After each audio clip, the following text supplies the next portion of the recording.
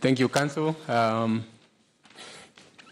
As you can see, we are 5.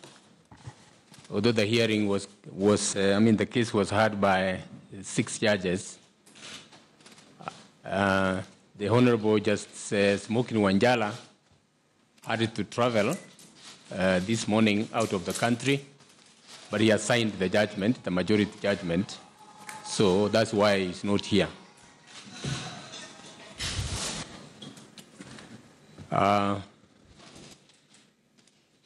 The judgments are quite long. We propose to skip some parts of the judgment, but of course you will get copies immediately we get out of here. So we don't have to read the entire, especially the descriptive bit of it. We don't need to read the entire judgment. I don't know if you can permit us to do that. Rather than reading the whole thing, we will read and perhaps until even 5, 6 o'clock if we read the entire judgment. So what we propose is we skip some parts, but of course read the areas that we need to emphasize with the right that you'll get copies soon after we get out of court. That appears reasonable, Chief Justice. Thank you. We will start with the majority judgment, and I will ask Justice Lenaola to begin. Thank you, Chief Justice. This is a summary of the introduction, the petitioner's case, and the case for the first interested party, for the respondent, and the second interest party, for the amicus. On the 8th of August 2017, Kenya held a second general election under the 2010 Constitution, and Kenyans from all walks of life trooped to 40,883 polling stations across the country to exercise their rights to free, fair, and regular elections under Article 32 of the Constitution. That date is significant because it was the first time that a general election was being held pursuant to Article 101 of the Constitution, which decrees the holding of general elections every 5 years on the second Tuesday of August in the 5th year. The general election was also held for the first time under an elaborate regime of electoral laws, including amendments to the Elections Act, made to introduce the Kenya Integrated Electoral Management System, KIMS, which was a new device intended to be used in the biometric voter registration and on the election day for voter identification, as well as the transmission of results from polling stations simultaneously to the Constituent Tallying Center, the CTC, and the National Tallying Center, the NTC. The membership of the first respondent, the IEBC, had also been changed barely 7 months to the general election. On August 18th, 2017, Raila Amolo Odinga and Stephen Kalonzo Musyoka, who were the presidential and deputy presidential candidates, respectively, of the NASA coalition of parties, and the Orange Democratic Movement party ticket and Wiper Movement party ticket, filed this petition challenging the declared result of that election. The petitions in the petition, inter alia, aver that the IEBC conducted the election so badly that it failed to comply with the governing principles established under Articles 1, 2, 4, 10, 38, 81, 82, 86, 88, 138, 140, 163, and 248 of the Constitution. In the petition, the petitioners sought the following orders, and this is important. A, immediately upon the filing of the petition, the first respondent do avail all the material, including electronic documents, devices, and equipment for the presidential election within 48 hours. B, immediately upon the filing of the petition, the first respondent do produce, avail, and allow access for purposes of inspection of all the logs of any and all servers hosted by and or on behalf of the first respondent in respect of the presidential election within 48 hours. C, a specific order for scrutiny of the rejected and spoiled votes. D, a declaration that the rejected and spoiled votes count towards the total votes cast and in the computation of the final tally of the presidential election. E, an order for scrutiny and audit of all the returns of the presidential election, including but not limited to forms 34A, 34B, and 34C. F, an order for scrutiny and audit of the system and technology used by the first respondent in the presidential election, including but not limited to the KIMS kits, the servers, and the website/portal. G, a declaration that the non-compliance, irregularities, and improprieties in the presidential election were substantial and insignificant, that they affected the result thereof. H, a declaration that all the votes affected by each and all the irregularities are invalid and should be struck off from the final tally and computation of the presidential election. I, a declaration that the presidential election held on 8th August 2017 was not conducted in accordance with the Constitution and the applicable law, rendering the declared result invalid, null, and void. J, a declaration that the third respondent was not validly declared as the president-elect, and the declaration is invalid, null, and void. K, an order directing the first respondent to organize and conduct a fresh presidential election in strict conformity with the Constitution and the Elections Act. And L, a declaration that each and all of the respondents jointly and severally committed election irregularities. And M, cost of the petition. The respondents on 24th August 2017, the first and second respondents filed a joint response, while the third respondent filed a separate response to the petition. They all opposed the petition and urged the court to find that IEBC conducted a free, fair, and credible election in which the first petitioner garnered 6,762,224 votes, being 44.74% of the votes cast, while the third respondent garnered 8,203,290 votes, being 54.27% of the votes cast. In addition, the first petitioner and the third respondent also garnered at least 25% of the total votes cast in 29 and 35 counties, respectively. These are the results that the second respondent declared on 8th August 2017 as deponed in his affidavit. Having submitted on the petition and the responses, the respondents submitted that the petition is devoid of merit and should be dismissed with cost. They were supported by the second interested party.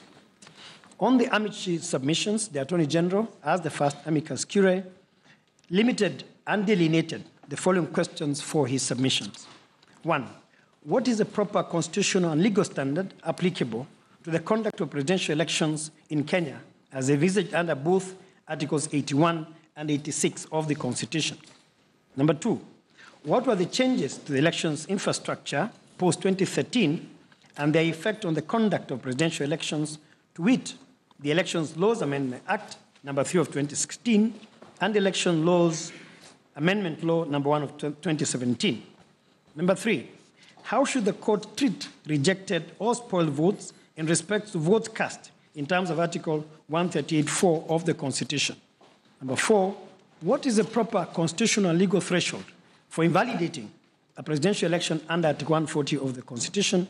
And number 5, what remedies can the court grant in determining a presidential election petition under Article 140 of the Constitution? On its part, the Law Society of Kenya, being the second amicus curiae, and having been limited by the court to make submissions in regard to the interpretation of Sections 83 of the Elections Act, urged that in interpreting the meaning and scope of Section 83, this court should consider its history and constitutionality, as well as its interpretation in the 2013 Raila Odinga case. The history of Section 83 was thus traced to Section 28 of the National Assembly and Presidential Elections Act, which is now repealed, all the way back to the English Ballot Act of 1872. Reference was also made to the decision in Morgan versus Simpson, 1974, 3 All England Reports at 722, where the court stated that an election conducted substantially in accordance with the law will not be invalidated by a breach of the rules or a mistake at the polls which did not affect the result. Having then summarized the submissions by the parties, the court crystallized from the petition, the responses, and the oral as well as written submissions, the following issues for determination. Issue number 1, whether the 2017 presidential election was conducted in accordance with the principles laid down in the Constitution and the law relating to elections. Number 2, whether there were irregularities and illegalities committed in the conduct of the 2017 presidential election. And if they were, what was their impact on the integrity of the election? And number 4, what consequential orders, declarations, and reliefs should this court grant, if any? Before addressing the 4 issues for determination, the court interrogated the emerging legal principles which it would use in addressing those 4 issues. And the first issue was the burden of proof. On that question, the court stated as follows: it is satisfied that the petitioner, that it follows that once the court is satisfied that the petitioner has adduced sufficient evidence to warrant impugning an election, if not controverted, then the evidentiary burden shifts to the respondent, in most cases the electoral body, to adduce evidence rebutting that assertion and demonstrating that there was compliance with the law, or if the ground is one of irregularities, that did not affect the results of the election. In other words, while the petitioner bears an evidentiary burden to adduce factual evidence to prove his or allegations of breach, then the burden shifts and it behoves the respondent to adduce evidence to prove compliance with the law. We shall revisit the issue of shifting of the burden later in this judgment. On the standard of proof, the court determined as follows. We maintain that in electoral disputes, the standard of proof remains higher in the balance of probabilities, but lower than beyond reasonable doubt. And where allegations of criminal or quasi-criminal nature are made, it is proof beyond reasonable doubt. Consequently, we dismiss the petitioner's submissions that the court should reconsider the now established legal principle as discussed in the judgment and find that the standard of proof in election petitions is on a balance of probabilities. We recognize that some have criticized this higher standard of proof as unreasonable. But as we have stated in the judgment, electoral disputes are not ordinary civil proceedings, hence reference to them as sui generis. It must be ascertainable, based on the evidence on record, that the allegations made are more probable to have occurred than not. The third question which we had to address was rejected votes in a presidential election petition in Kenya. Having addressed the submissions by parties, the court noted as follows: in these circumstances, we cannot see how a rejected vote, a vote which is void, a vote that accords no advantage to any candidate, can be used in the computation of determining the threshold of 50% plus 1. In our view, a purposive interpretation of Article 138(4) of the Constitution in terms of Article 259 of the Constitution leads to only one logical conclusion: that the phrase votes cast in Article 138(4) means valid votes. Consequently, we maintain this court's view in the 2013 Raila Odinga case and accordingly reject the petition's invitation to reverse it. The fourth issue of law which we had to address was the meaning of Section 83 of the Elections Act. Having interrogated that section, the court determined as follows. Having analyzed the wording of Section 83 of the Elections Act, bearing in mind its legislative history in Kenya and genesis from the Ballot Act of the UK, and also in light of the need to keep in tune with Kenya's transformative constitution, it is clear to us that the correct interpretation of the section is one that ensures that elections are a true reflection of the will of the people of Kenya. Such an election must be one that meets the constitutional standards. An election such as the one at hand has to be, therefore, both quantitatively and qualitatively in accordance with the Constitution. It is one where the winner of the contest obtains more than half of all the votes cast in the election and at least 25% of the votes cast in each of more than half of the counties under Article 138(4) of the Constitution. In addition, the election which gives rise to this result must be held in accordance with the principles of free and fair elections, which are by secret ballot, free from intimidation, improper influence, or corruption, and administered by an independent body in an impartial, neutral, efficient, accurate, and accountable manner under Article 81 of the Constitution. Besides the principles in the Constitution, which I've enumerated above, that govern elections, Section 83 of the Constitution of the Elections Act requires that elections be conducted in accordance with the principles laid down in that written law. The most important written law is, of course, the Elections Act. But that is not all. Under Article 86 of the Constitution, IEBC is obliged to ensure inter alia, and we quote, whatever voting method is used, the system is simple, accurate, verifiable, secure, accountable, and transparent. The votes cast are counted, tabulated, and the results announced promptly by the presiding officer at each polling station. The results from the polling station are then openly and accurately collated and promptly announced by the returning officer. And appropriate structures and mechanisms to eliminate electoral malpractice are put in place, including the safekeeping of election materials. That is the standard we shall use in analyzing the issues for determination. And therefore, with the above imperative constitutional legal principles in mind, we would now like to turn to the facts of the case, starting with the first limb of Section 83. And in this, we shall be analyzing the violations of the principles in the Constitution and the electoral law that the petitioners are complaining of.